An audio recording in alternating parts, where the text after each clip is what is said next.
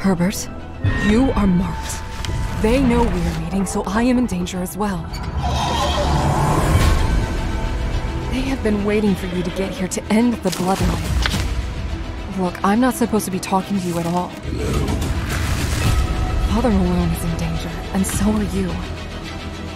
Oh, Herbert, you nosy bastard.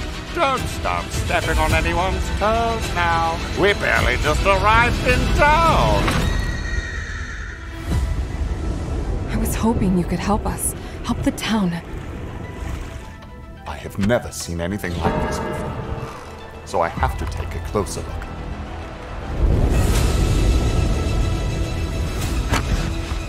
Herbert Westmark. You are just like your grandfather. He never liked what we were doing, but this will change your mind.